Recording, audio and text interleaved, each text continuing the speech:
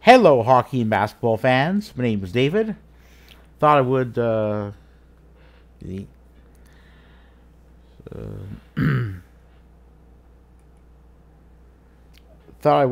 start this video at 5:08 on the afternoon of of Tuesday, 7th of February, 2023, North American Eastern Time.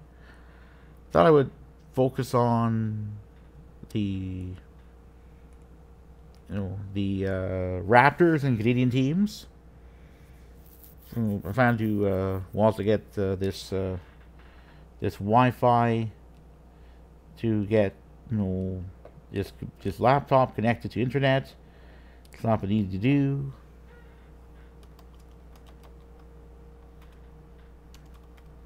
So I'm just going to try to get it connected there. Alright, so I'm going to do that. Try to get it connected. Once I do that, I would mention that the Raptors basically have until Friday afternoon Eastern time to make trades to acquire players eligible to play during the NBA playoffs. Yet it's hard to know where the Raptors are going to go. Indeed, when it comes to the standings, just going to try to get the technical difficulties here. Just not sure what's going on. Sorry with this. I'm going to try another way. I'm going to try another device as soon as I can. Very sorry about this. Alright. Oh, come on. Oh, come on. Oh, okay. I'm just going to... So while I... Alright. Oh. It's a little bit slow, so I do apologize for that. I'll try to get something a little bit... as you can see... You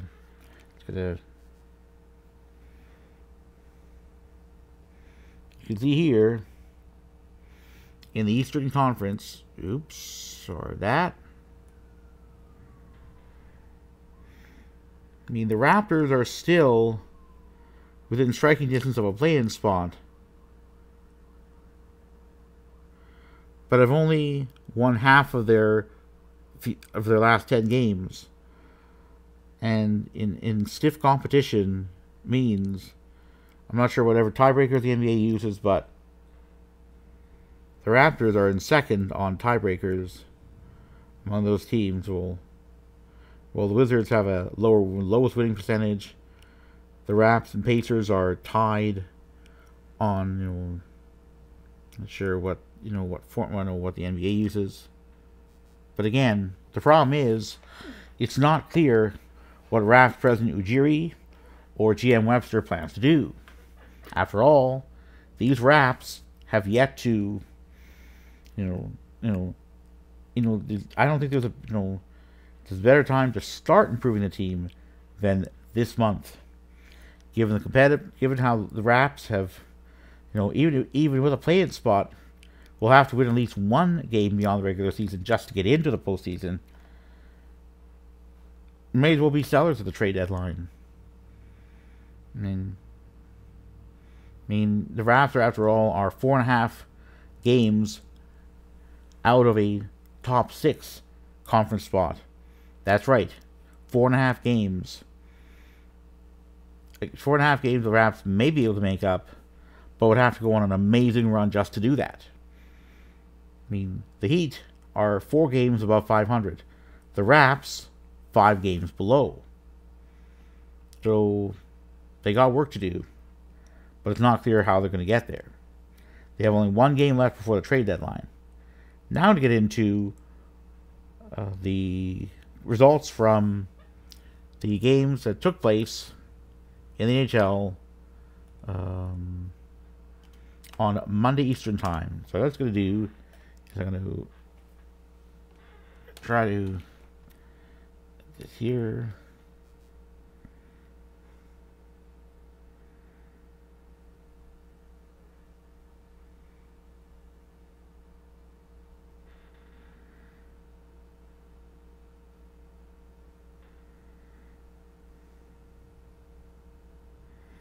is a little bit slow. So those are the games that took place then. Alright, I'm going to go to Tuesday. If I can get them to go. Oops.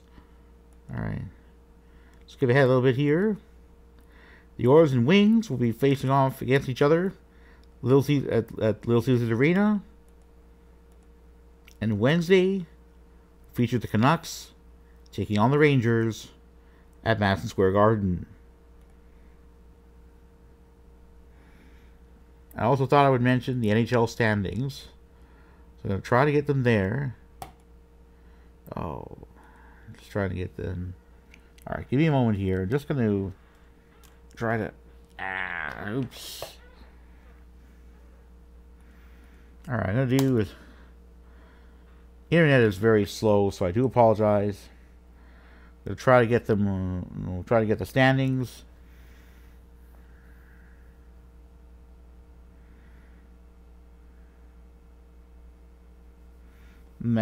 Oops.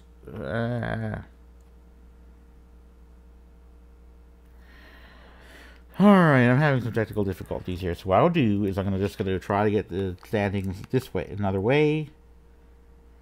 Alright, let's see, change. Just give you a moment here. Alright, I'm going to just... Alright, so... what I was going to do... Just going to get the standings with respect to Canadian teams. The Leafs are still 14 points ahead of the Sabres for a top 3 divisional spot. Sens are 6 points behind for a wildcard spot. The Habs are 7 points further back. The Habs probably ain't going to make the postseason, aren't going to see playoff action in April. Oh, come on. Meanwhile, the Winnipeg Jets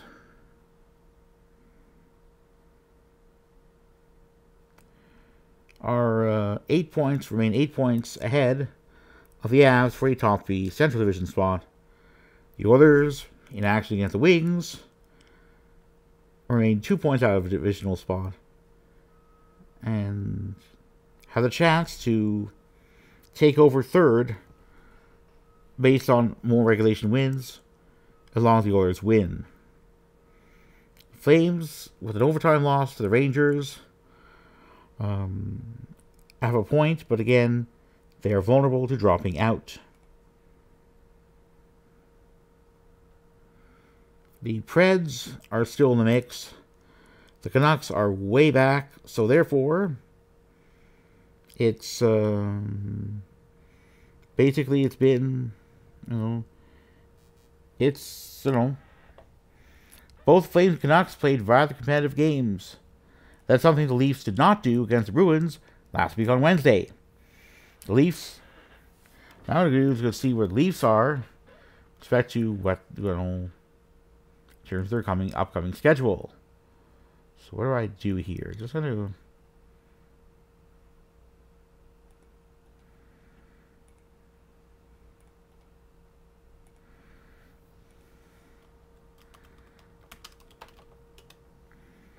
So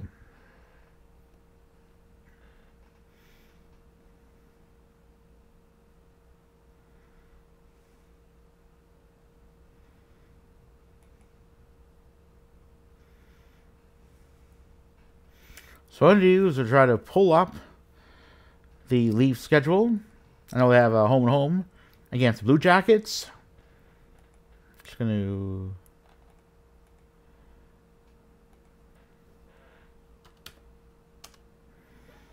I'm just going to pull up the schedule.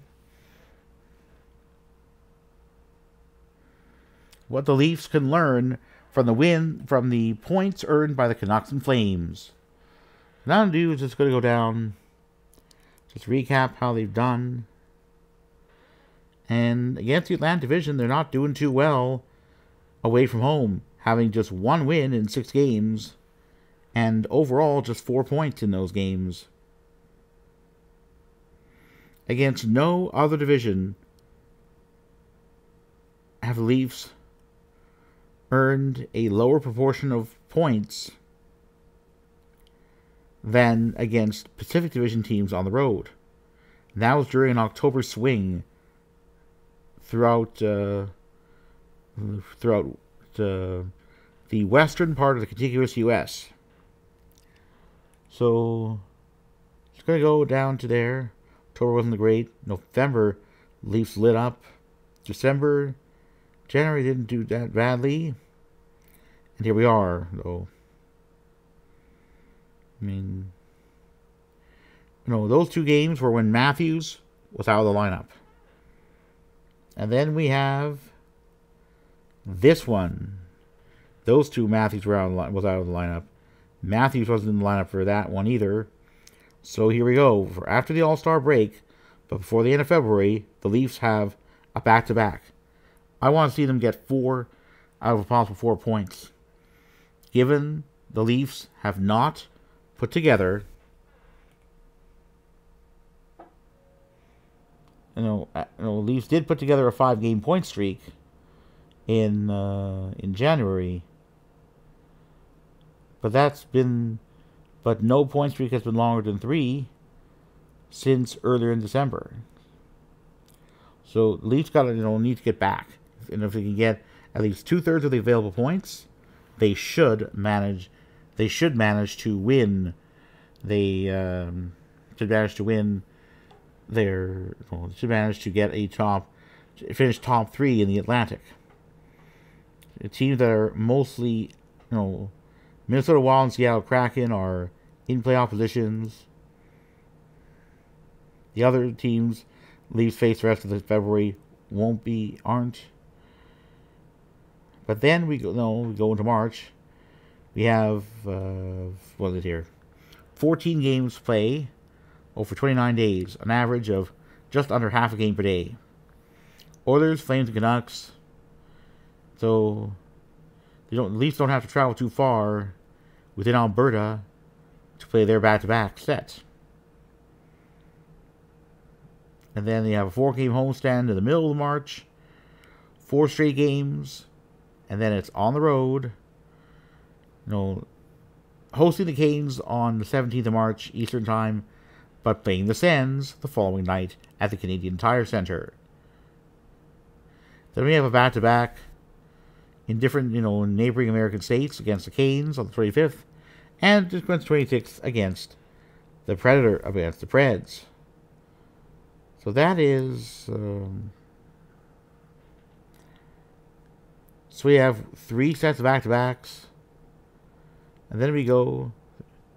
Then it's 2 full calendar days off for another back-to-back at the Canadian Tire Centre against the Sens, but before hosting the Wings the following evening. And then the final set, Panthers and Lightning, and then the Rangers at Madison Square Garden. So what do the Leafs need to do to learn from what happened against the Bruins before the All-Star break? It's time for the more members of the bottom 6 forward group to score. Let's face facts. Järnkrok was the only player to score a goal among members of the bottom 6 forward group. Where was Zach Aston Reese, Pierre Engvall, Pontus Holmberg? So I have Engvall, Holmberg, Kerfoot, Kampf.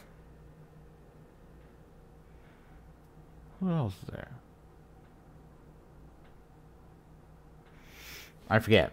I'd have to go back to the game to refer to that there. What I'm going to do is just going to briefly go back to the 1st of February here.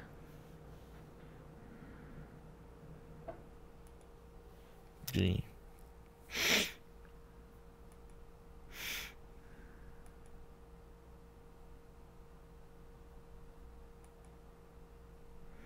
Alright, I'm going to try to do this here. Alright, let's try to get this done. Just trying to get this here. Sorry for technical difficulties. Alright, so what I'm going to do is I'm going to just...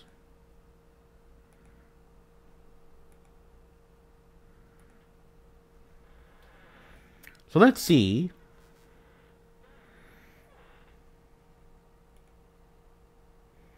Who scored? We have Marner and Yarncrook among forwards. It's nice when blue liners get points, but when members of the bottom six forward group don't score, it could be a problem. With Matthews out of the lineup, it was a problem. So let's look at the Leafs. Okay, yeah, Joey Anderson. Alright, so yes, Michael Bunting had an off night. But what happens when not enough members of the Matthews, Marner, Tavares, Nylander, Bunting quintet score? Well, we get a result like what happened against the Bruins. If Matthews is absent. So yes, a 2-3-0-0 win, regulation loss, overtime loss, shootout loss record since last preseason. Outscored so far 17-12. One game during which the Leafs have scored a minimum of 3 goals. Ideally, a team to win a game in the NHL should score a minimum of 3 goals to win. Leafs have only hit that target once in one of those 5 games during which Matthews, after last preseason, has so far been absent. What's that done? So I look at the score sheet for that game against Bruins. Joey Anderson, no goal, no points. 0 plus minus. Zach Aston Reese, -1, no points. Pierre Engvall, -1, no point put up. Pontus Holmberg, -2, no point put up. David Kampf, no point, -1. Kerfoot, no point, but still +1. So that's right. Pretty much any forward outside the Matthews, Marner, Tavares, Nylander, Bunting quintet. Wayne Simmons. Wayne Simmons. No points. -1. I admit that, again, Jacob Trouba, a defenseman for the Rangers, has put up proportionately more points than Simmons, although both are fighters. Are known for starting fights.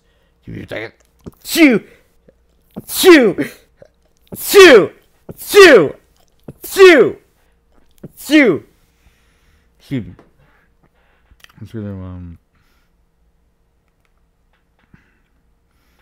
I just do is go to, if I can find that segment from the Daytime Real Kipper and Bourne show. Just going to about that what there. All right, so let's go.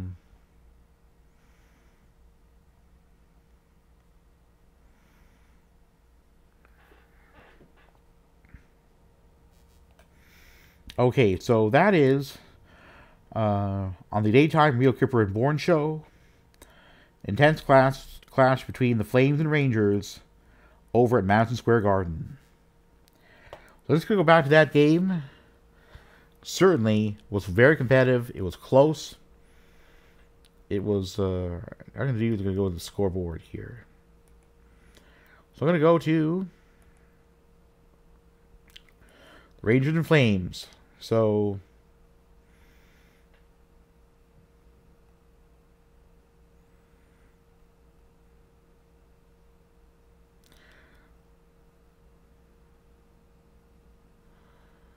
all right,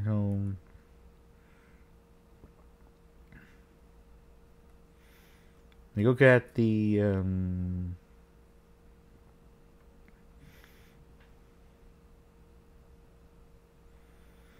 look at Trouba, a defenseman who, despite not having scored, did put up 6 hits and blocked 1 shot. He was, however, -2, so that's not great. But, I think that, Trouba is useful in different ways. Problem with Simmons is his inability to keep up in the modern NHL. Yes, I admit that there are times when slow and steady, that being slow and steady ends up winning races. When it comes to pot battles, being too slow means being scored upon, having to ice a puck just to get it out of the team's own zone,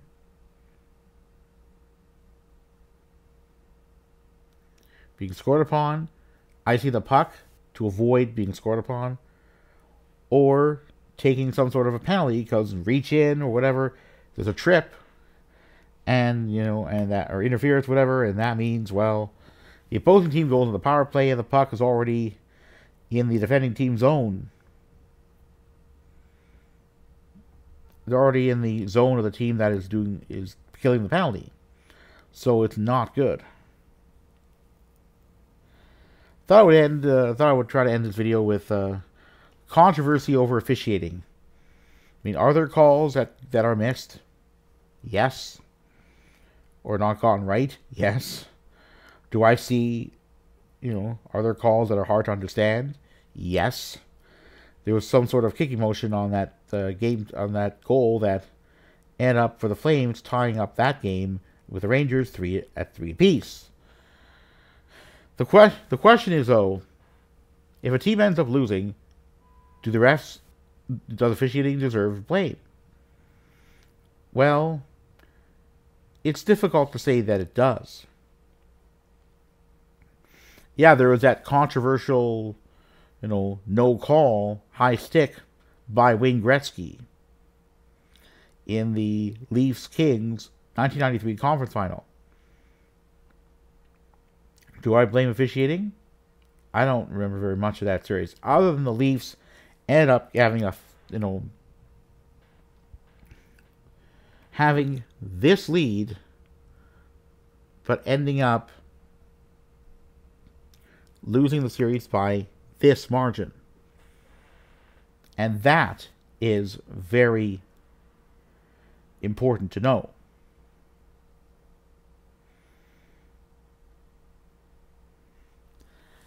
And it's, not just, oh, we should blame Kerry Fraser or whatever, but rather, what have the Leafs done since then? The closest the Leafs have come since their 7-game loss of a conference final back in 1993 has been a 6-game loss of a conference final against the Canes when the Leafs, after the Leafs had moved to the Eastern Conference, and that was in 2002. The last time the Leafs in a playoff series beat a team other than the Sens. And since then, the Leafs have only won 1 playoff series, and that was against the Sens in 2004. It's been a long time since then. And what Kyle Dubas plans to do at the trade deadline or before then, it's hard to tell. There are rumors about Jakob Chychrun potentially being transferred from the Coyotes to the Leafs. What's that going to involve? We shall see. But whether the Leafs get Chychrun or go for someone else, there's definitely 3 areas that I see, or at least 2 areas that I see as needing major improvements. The bottom 6 forward group. Too many members of which are just not producing. The blue line. Too many goals given up. And we all know what happens when the Leafs give up a minimum of 3 goals. More often than not, they end up losing. So, again, blue line is secondary concern. Primary concern is the forward group. Then there's what to do about Matt Murray. Should the Leafs acquire a goaltender? I don't know. It's not clear. they appear to be stocked with with goalies, Eric Shalgren and Joseph Wall. The latter having been called up 2 weekends ago called up last week to back up Samsonov against the Caps. It's been a mixed bag. Wall has yet to be used in a given game. He's just been a bench warmer, but very useful one. I mean, the Leafs cannot overtax Samsonov, because if they do, he may decide at the end of this season, if he is given a qualifying offer, that he's going to turn it down and decide to move to another team.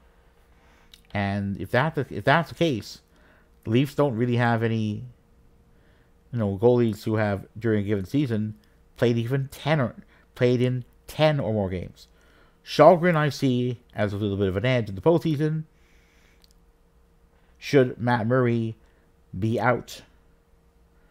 But again, it's very hard to know what's going to happen and what Dubas is going to do. But again, at the end of the day, it's going to be important because for Dubas to fix the bottom six, because he may like to claim that that they are his guys, but let's look what happened in October. Leafs got through having averaged just a point per game. The Canucks, among Canadian teams, the Canucks and Flames, I would say, this season are tied for longest losing streak at this many games. The Canucks, during theirs start of the season, earned this many points. The Flames kind of copied that on their during their own losing streak, which started in October like the Canucks, but ended in mid-November. The Flames earned this many points during a losing streak of this length. So between those losing streaks, the Flames have earned a grand total of this many points out of a possible 24. And is it any surprise the Flames are struggling just to stay in a playoff spot? It shouldn't be. 5 points out of 24. So outside of those losing streaks, so 5 points out of 5 points in 12 games. So 53 over the remaining 39. Quite impressive. And that's a problem. The Flames have a record, have earned 12 points over the last 10 games. Not too bad, but when considering how badly the Flames need points, last night's loss in overtime to the Rangers was a letdown. Sure, the Flames, I don't think, ever trailed the Rangers by more than one goal at a time, but did blow a lead of one goal. It's rather important for a team to have at least a 2-goal lead to have a cushion. The Flames never did, and they blew that third period lead and ended up losing in overtime. Again, I unreservedly congratulate the Rangers and Devils for their respective wins over the Flames and Canucks. But there's no doubt whatsoever that what the Leafs need to do is keep games close. And they need to find ways to score the game-opening goal more often. And not find ways to trail in games for minutes on end. Because what happened against the Bruins, trailed for minutes on end, the game got out of hand, no good. Let's see what happens, because it may be that, the Leafs are facing a whole bunch of bottom feeders, but how many games are the Leafs going to win? It's hard to really predict anymore. And I know there are all these gambling sites, DraftKings, Bet99, BetRivers.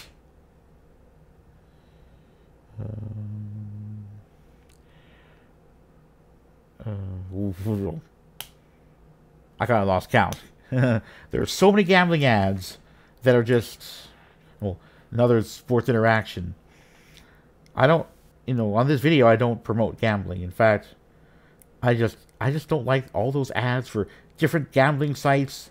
Think, oh, it's like bet on the Leafs to to win. It's difficult to bet on them anymore. And yeah, I don't know how many people lose their shirts on betting on sports matches, but I don't plan to bet on them anytime soon. It's almost better to buy lottery tickets than to bet on sports matches because, well, it's hard to know how those matches are going to go. I mean, teams can look good on paper, but end up floundering big time when it comes to actually playing games. You remember, during the current NFL season, the Buffalo Bills were predicted to at least get to the Super Bowl. They didn't. So, there you go. I am always wary of predicting and said, oh, this team's going to get to the Cup final. Only one team's going to do it. I like to choose teams, candidates. A list of candidates that I see as, potential candidates to at least see conference final action. So, in the East, I see the Canes, Devils, and Rangers as strong candidates. I also see the Bruins and Lightning. So there are 5 teams I pick that I see are strong candidates to see conference final action.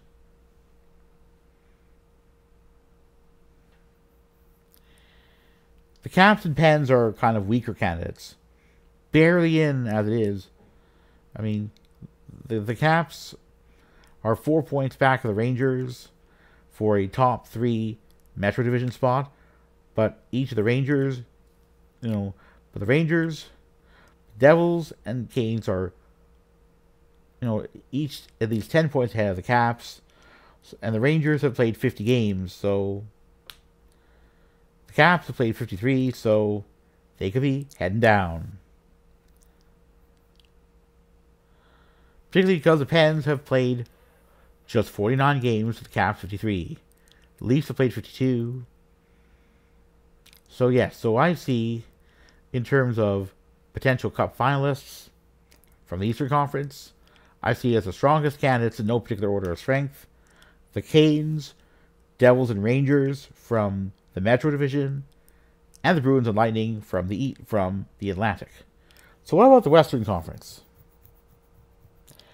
I'd say that from the Central, I'd say the Stars and Jets are strong candidates. From the Pacific, I'd say the Kraken. Kraken squad that's gone a consistently good run is a strong candidate from the Pacific. And I'd say also probably the Kraken and Oilers to see Stanley Cup action. I mean, so Stars, Jets, Kraken, and Oilers from the West. We'll see what happens. Pacific is wide open. The Kings haven't done great in their last 10, having earned 11 points. The Golden Knights have not been so golden during their last 10 games, having earned only 6 points over the last 10. So that's pretty bad. So just to recap, on this Tuesday Eastern Time, there will only be one game that features a Canadian NHL team in action, and that is an Oilers away game against the Wings at Little Caesars Arena.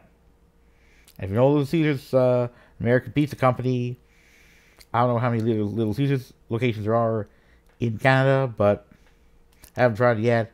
Boston Pizza, haven't tried that too much either in recent years.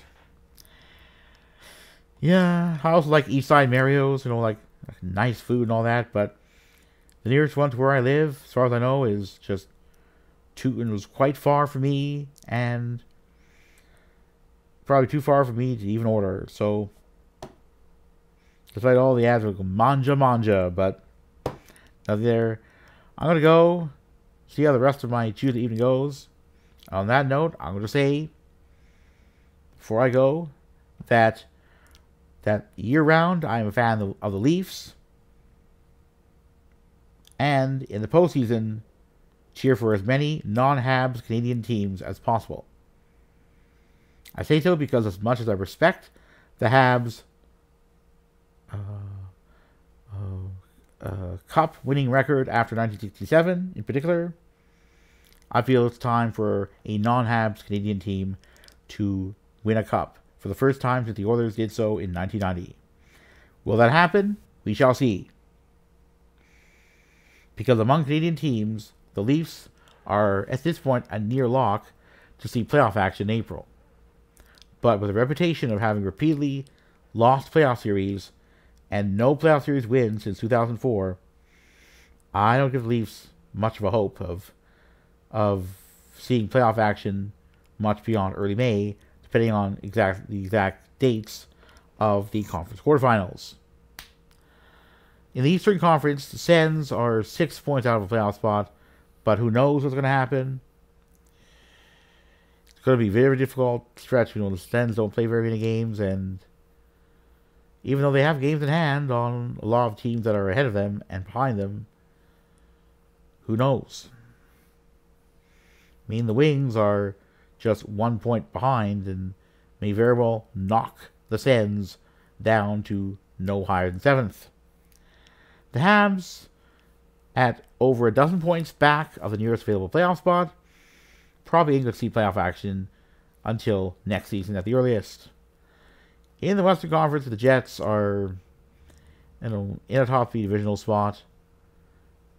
They are 8 points ahead of the Avs within the Central.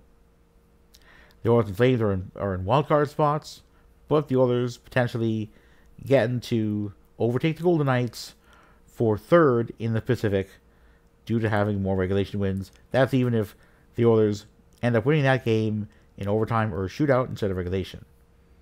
Because the Oilers already have 26 regulation wins. The Golden Knights, have 21. The Calgary Flames kind of on the bubble. Who knows what's going to happen to them?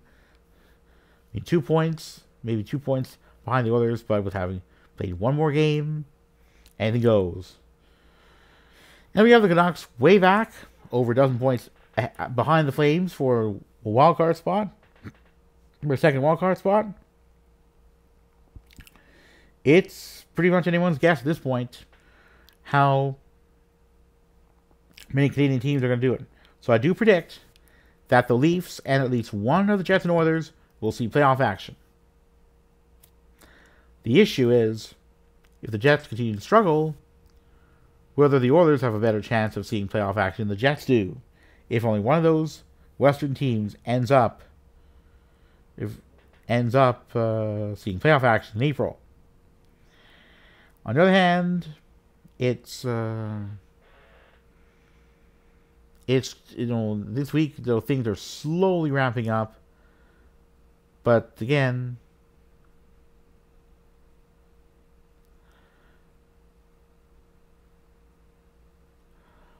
what I thought I would do is let's see what the Winnipeg Jets are. Let's go see the NHL Jets. Before I go, what I would do is, so we go to the Jets, and yeah, the Jets aren't in action again until, wow, the Jets will have been off for almost 2 weeks by the time they host the Blackhawks at Canada Life Center, formerly known as Bell MTS Place. So I do follow all Canadian teams year-round, but during the preseason and regular season, cheer for the Leafs, but no other Canadian team.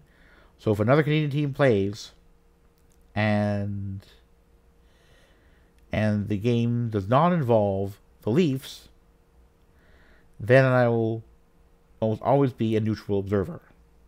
Even if it's a Canadian-American team matchup, of course I would follow the Canadian team to figure out what happened to it, as I do the Canucks. And one of my favorite hockey YouTubers is Canuck Clay. Real name is Clay Imu. And I was busy with church and all. With church and some late nights as well. Live streaming, it's not easy. I know it's not easy. I'd probably be dead tired too. And I watch a lot of those live streams. Oh, I think anyone's called me there. So, on that note, I'm going to say good evening and go Leafs go. And if you like this video, click the like button. If you want to subscribe, I welcome it. Indeed, if you do subscribe, you'll get more time notification of when videos that I produce go out. And I do try to put up videos at least every other week. I'm not sure when the next one's going to be. But again, what the Leafs need to do is they need to fight in those games. But they don't have a lot of physicality. The question is what Dubas is going to do. And now, I'm going to say good evening and go Leafs go.